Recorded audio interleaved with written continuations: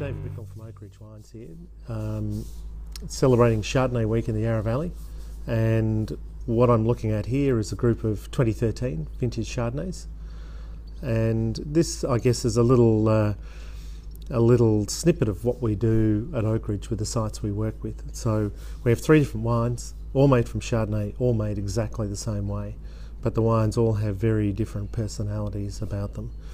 So we have Barcala Ridge from Wandin East, red soil, 230 metres, and this is from a vineyard that faces east-west, which is a little bit unusual, and it sits behind a copse of trees, so it's quite a protected site.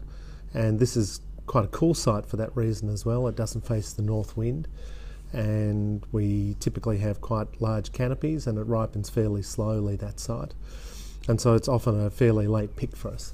And so we find with this wine that we have a really steely backbone of acidity with it, and being a cool site as well, we get a little bit more of that flint kind of mineral character that runs through the wine.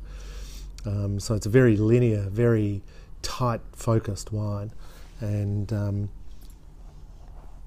you know, it really is a hallmark of the Chardonnay that we produce here at Oakridge.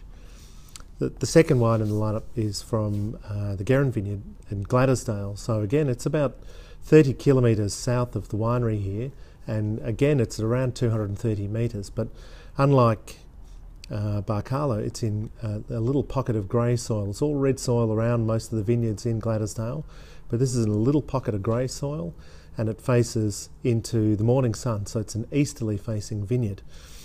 And the soil has very low water holding capacity, so we tend to get short shoots and smaller leaves and a little bit more exposure on the fruit. And for that exposure we get a different degree of ripeness, and so we tend to get more of a ball of flavour rather than this long, tight, fine thing. So where we go from Barcala being very citrusy, we move into decidedly nectarine, almost peach character with the Guerin Vineyard. There's a real depth of flavour around it. And so particularly as young wines, they have a lot of appeal because they have this real sense of volume. They still have some of that mineral character and that burnt match character, which we see as being part of our house style, but again there's this volume to the wine.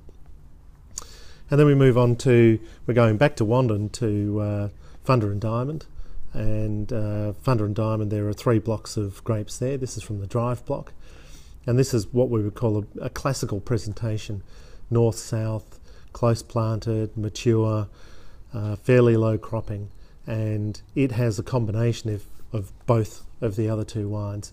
It has the depth and power and fruit weight that Guerin has, but it has, you know, the zesty acidity and line and length that Barcala has.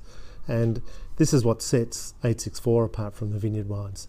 There's an extra element to these wines, whether it's through complexity or depth of fruit flavour, power, weight, structure.